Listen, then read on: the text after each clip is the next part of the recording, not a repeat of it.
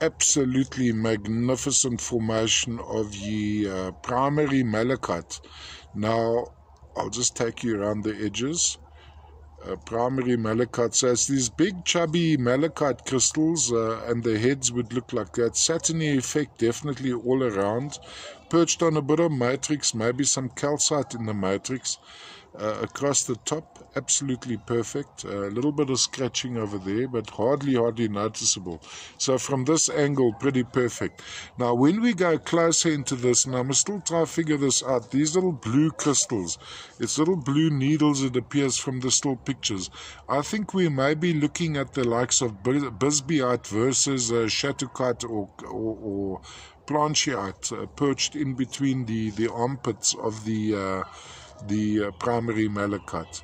The primary malachite form, there you have an idea. So I'll just move it, angle it so you can see. Both in this video and in the still pictures, it appears almost black. It's actually a lovely dark green, the color of the specimen. Whole family of the primary malachite crystals with their heads terminating in the top. Matrix, of course, would be maybe a dolomite or a bit of calcite associated.